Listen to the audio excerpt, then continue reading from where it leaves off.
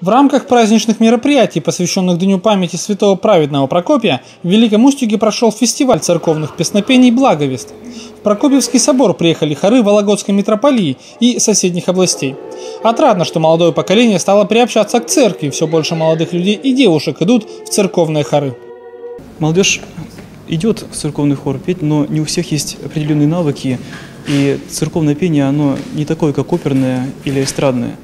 Поэтому для молодежи тяжело, на мой взгляд, в первую очередь привыкнуть к тому исполнению именно церковному, сдержанному, молитвенному, такому песнопению, которое бы настраивало на молитву, а не отвлекало бы от молитвы. Коллективы исполняли песнопения, которые мы слышим во время церковных служб. Они абсолютно разные и в каждом храме поются по-своему.